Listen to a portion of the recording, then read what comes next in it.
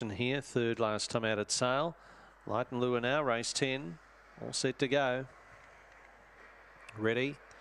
Racing at Warrigal, good start, away fast out wide there, Elmo Rose, also Lakeview Dozer, Sweet Obsidian, good charge first turn, couple shuffle up here and Elmo Rose shot away, put about 6 or 7 lengths on them. Nicholas Rose was checked back through the field, getting to a clear second, Lakeview Dozer, Sweet Obsidian, zipping Campbell, well back with Lily Nicky and zipping Tedesco. Elmo Rose right off the track, Lakeview Dozer's charging late, but Elmo Rose has hung on. Lakeview Dozer's made up many lengths into second placing, and they've got away about 6 or 7 away third time. Lily Nicky or Nicholas Rose.